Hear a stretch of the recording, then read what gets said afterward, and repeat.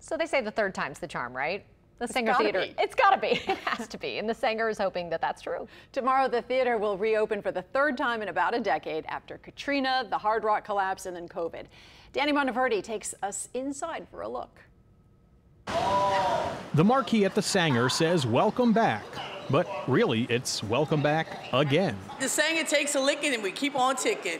Letty Pleming-Kleiber and her A1 Cajun cleaning service were getting every nook and cranny of the old theater back into tip-top shape on Wednesday morning ahead of a comedy show Thursday night.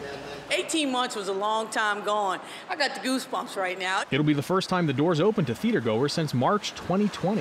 It's exciting time. It's almost as exciting as when we reopened in September of 2013 following our closure from Katrina. Things were fine until October 2019. That's when the Hard Rock collapse forced the closure of the theater again.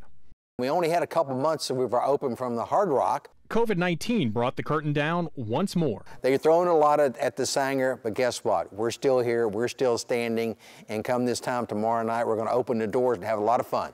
David Skinner, the Saenger's general manager, says tickets for tomorrow night's show are going fast, and he expects a full house.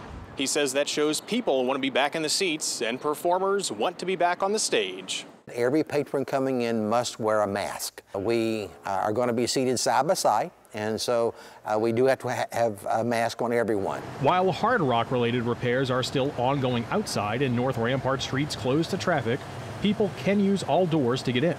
But Skinner says you should plan a little extra time since the parking garage across Rampart isn't open yet. It's a new experience from our staff, but from the public standpoint, the only thing they have to do is wear their mask and we're good to go. As they say, the show must go on. Danny Monteverdi, Eyewitness News. And Skinner says he's slowly been able to bring staff back, but he's not at 100% yet, though he does hope that that will happen as soon as more shows return.